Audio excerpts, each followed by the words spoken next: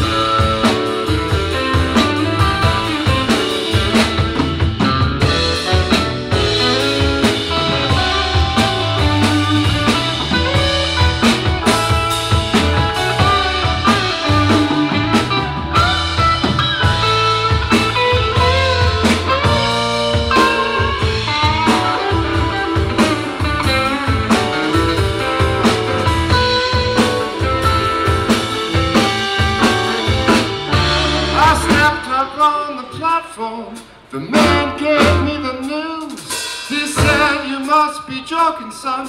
Where did you get those shoes? Oh, where did you get those shoes? Oh, I've seen them on the TV, the movies and shows. They say that times are changing, but I just don't know. These things are gone forever, over a long time ago. Oh,